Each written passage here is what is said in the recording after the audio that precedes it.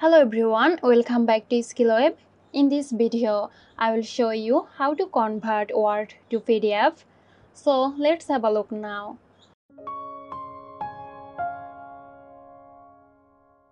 Open the Word file you want to convert.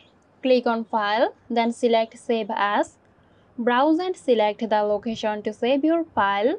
Enter your file name. Now click on this arrow next to Word document. Select PDF from the drop-down menu. Click on Save. Your Word file is now converted to PDF file. I hope this video helped you out.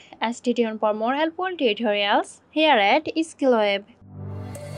This video is sponsored by Girosoft. Girosoft offers graphic design, UI UX design, digital marketing and web development. Elevate your brand with Girosoft today. For more details, check the description box.